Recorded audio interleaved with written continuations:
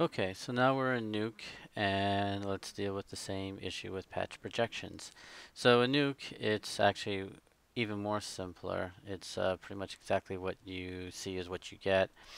So just remember that in Nuke, we're actually saving alphas with our images, which is also convenient instead of having to double up alpha with image like we do in Maya. So here you can see there's the sky. It's not completing to the end of our frame range, so we have that gap. And basically what you want to do is tab, create a new camera. There's a camera. And then, since you're taking from this, basically you could duplicate all three of these nodes, which, if I zoom in, it's basically all you care about is a read node, a pre-mult, and a projection node. So if I control C, control V, and then basically hook up the camera to this camera, double click the camera, file. Now I've already exported out an FBX camera from Maya, which we've done before. So basically, if you go to Maya, the camera that we're using on this instance is ProjCam 3, right here, ProjCam. Literally select it, file, export selection, have the FBX file type extension, name it ProjCam 3, go back into Nuke, basically, and find that camera right here, ProjCam 3 FBX. You want to open it. You want to update the camera data. So now you can see, and you can even call this ProjCam 3. Now the FBX file will intrinsically have the name, but at least in Nuke now you'll see ProjCam 3. Now you want to replace the read node with the sky extension that we did. So I've saved into my layers, breakout layers, and if you go into Nuke, actually I gotta go further back. I have two sets of these. Photoshop Castle, Photoshop breakout layers, scroll down, there's my Nuke folder. And you can see down here I have a 2K sky patch merge Nuke 1 that I called. So this has the alpha with it, open.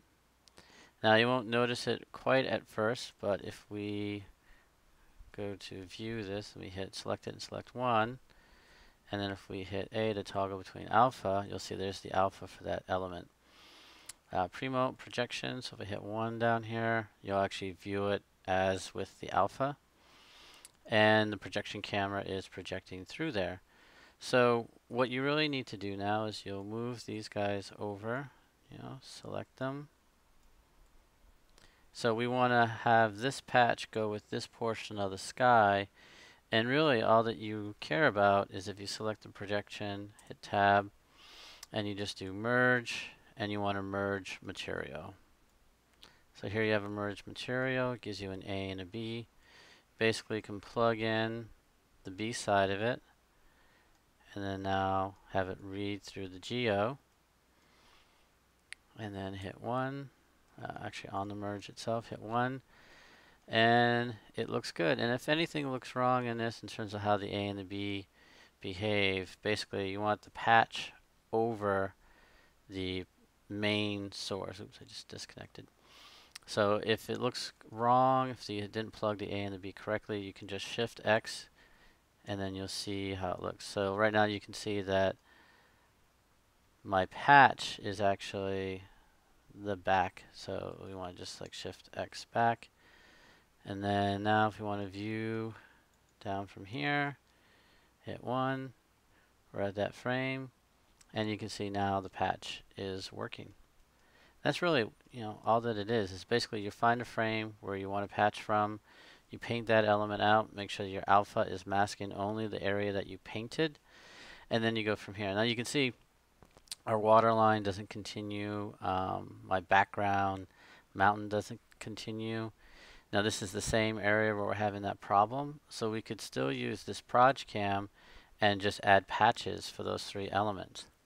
And a lot of times you can do this for even like a long camera move. You just keep adding patches wherever your main projection falters. And that's it. So the main thing to remember, it's a merged material. Thank you.